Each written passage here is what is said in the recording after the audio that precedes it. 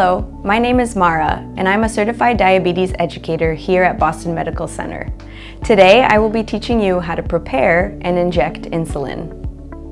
Insulin is a medication that is prescribed for people with diabetes. You may be prescribed insulin in a vial, and you will use a syringe to inject it. It also may be prescribed as a pen, and you will use a pen needle to inject it. Instructions for injecting insulin with a pen and pen needle. Always start by washing your hands. If you take 2 insulins, check the pen label to make sure it's the insulin you intend to inject. It's a good idea to write the date on the pen of when you first opened it, as it is only good for 28 days. Take the cap off of the pen and wipe the tip with alcohol. Choose one pen needle. Tear the paper off and keep the needle in its safety cap. Screw the pen needle onto the pen until it stops turning. Take the white safety cap off and remove the colored needle cover. Perform an air shot by dialing to 2. Hold the pen up and away from you, push the injection button, and look for a drop of insulin on the needle tip.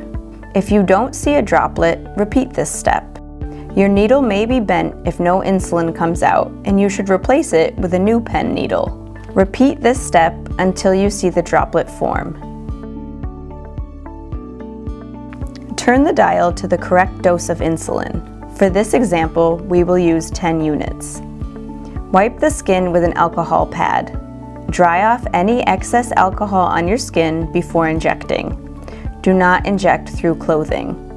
Pinch a fold of your skin between your thumb and finger. With your other hand, hold the pen at a 90-degree angle to the skin and insert the pen with one quick motion. It helps to hold the pen like you're giving a thumbs up and push the pen injection button with your thumb.